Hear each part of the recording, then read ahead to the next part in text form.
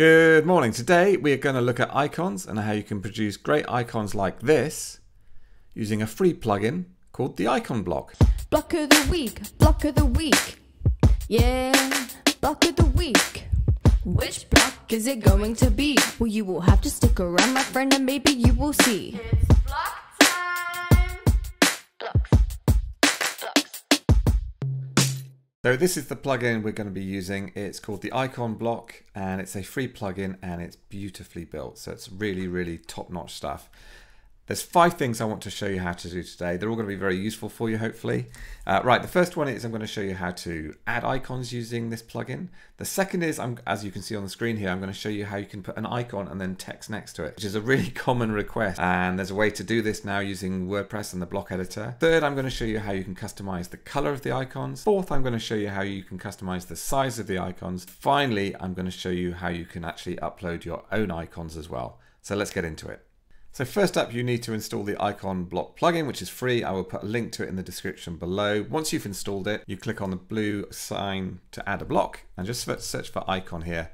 And you'll see it's listed here. That's the plugin we want, the block. Just click that to add it into the page. And now you're confronted with 2 choices. You can either browse the icons that come with the plugin. There's over 200, so you've got tons of choices. Or you can add your own custom ones, which I'm going to show you how to do a little bit later, but I'm going to choose the existing one here. So click on Browse Icon Library. Now it's going to show you a few here, but I recommend you click on Browse All down here because that's going to open up the full range of icons that you can add into your page. This is great. You can also change the preview size over here if you want to, but essentially you'll start off by listing all the blocks, all the icons. Then down the left here, you can filter them by arrows, blocks, devices, editor, logos, and media, and you'll see you get different logos here, or you can search here. So if I search for Facebook, for example, that'll find the Facebook logo. Then to add it, all you do is click on it. Nice and straightforward. There's the Facebook logo. Now, if I click on this and go over to the block settings panel, you'll see I've got a bunch of options to customize that individual logo. So if I want to add a custom color, I could just change the color of it.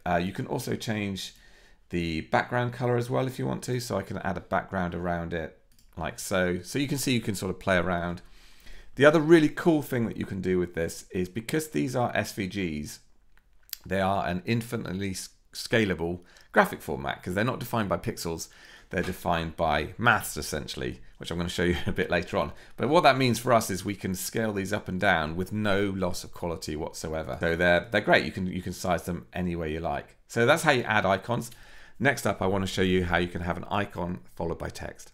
So a really common question I get asked is how can you have your own icon followed by a bit of text like I've got up on the screen? And especially when full site editing comes into play, you might want these in the footer or potentially along your menu. So this is how you do it. Now we're going to need, for now, the Gutenberg plugin to do this because that comes with a new block called the row block. Come 5.9 in December, when WordPress 5.9 is released, this will be into the core of WordPress, so you won't need the Gutenberg plugin, but for now we do. And what's nice about the row block, it lets you add blocks in a row essentially. So let me show you how it works. So let me just find the row block, which is here. It's just another block. You add it into your page, and let me just turn on the list view so we can see what's going on here. And here it is. Can you see there's the row block, and it starts you off with a little plus, which is kind of telling us to add a block. So all I have to do is add a block, search for icon, and then we're basically going through the same process again. Let me just add the WordPress logo on.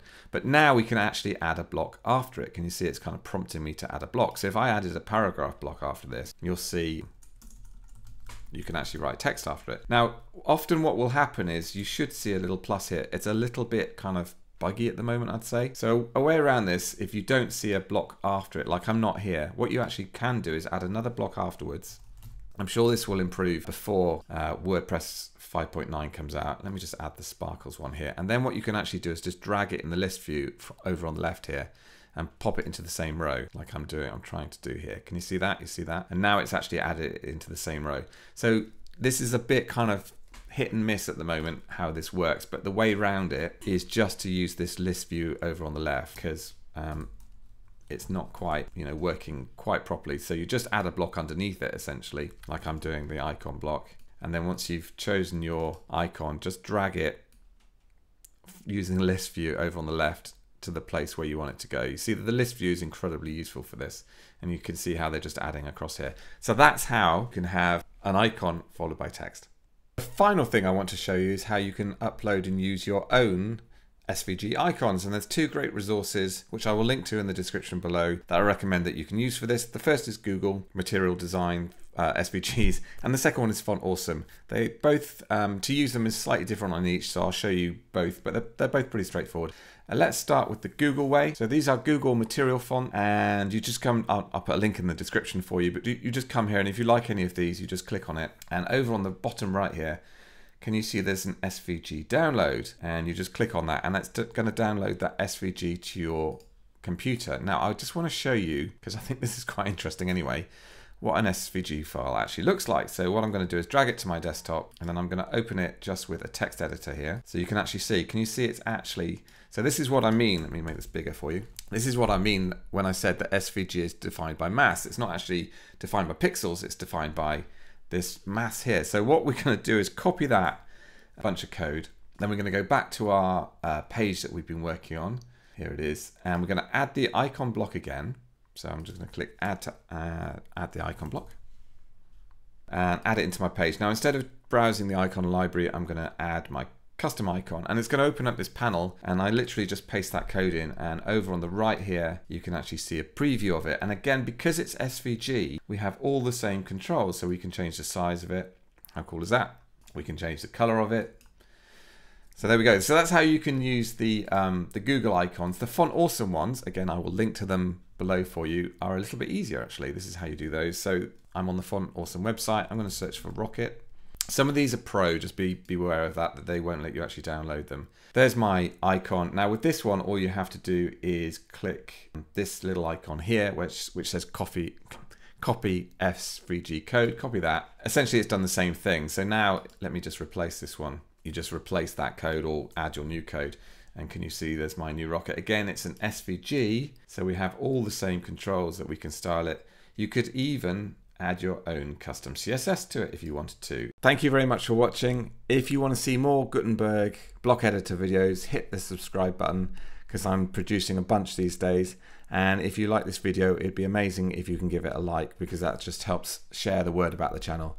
Thanks again, and I'll see you soon.